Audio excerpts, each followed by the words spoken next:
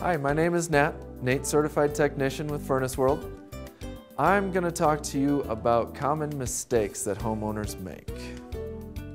Okay, now I'm going to talk about common mistakes at the furnace. When you're not having heat come out of your furnace, sometimes the person of the house goes down to the furnace and starts messing with it. There will be a little switch, looks like an on-off switch or a light switch right next to your furnace. Some people will turn it off, turn it back on, turn it off, turn it back on again, and that'll reset your furnace.